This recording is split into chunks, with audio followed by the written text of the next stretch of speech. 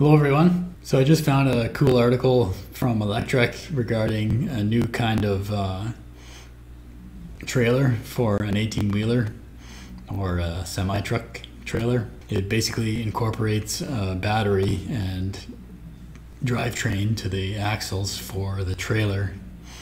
And it's a new kind of idea, so I thought I'd share the article with you and highlight some of the cool features. So let's check it out. So here's the article from Electrek. Headline is "Watch How Range Energy Turns a Semi-Truck Electric Just by Adding a Trailer." So here's a good look at their trailer. And it's my understanding they have a battery pack underneath the trailer.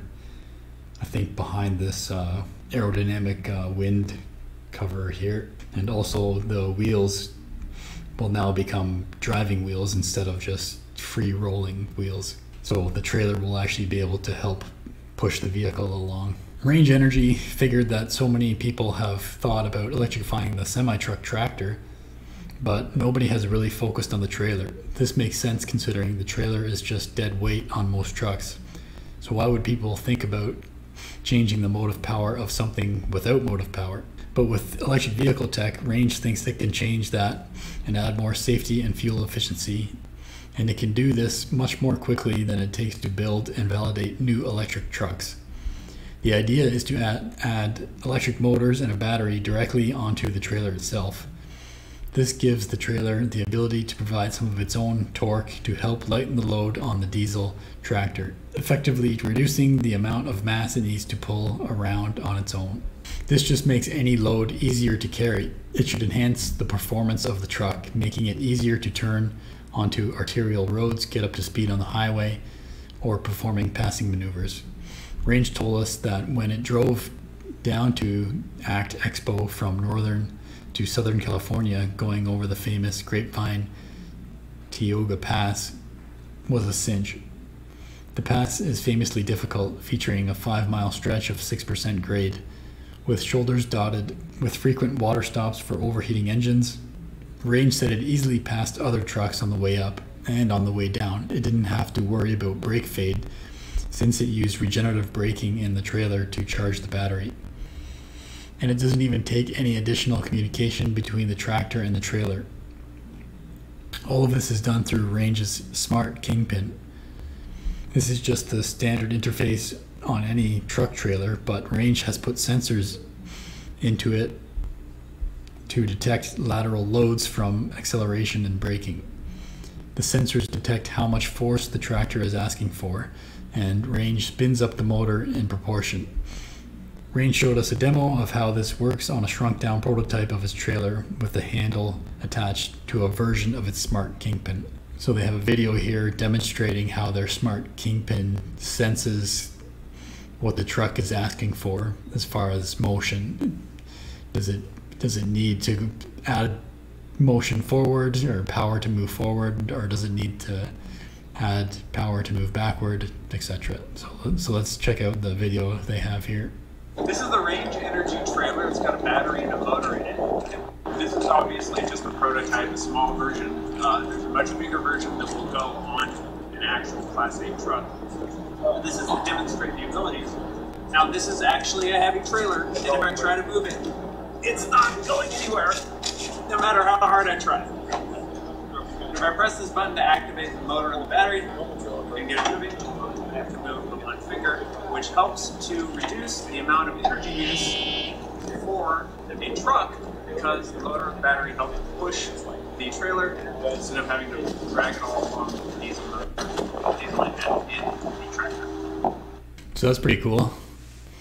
I think it's a pretty interesting idea, and I can see the possibilities for it.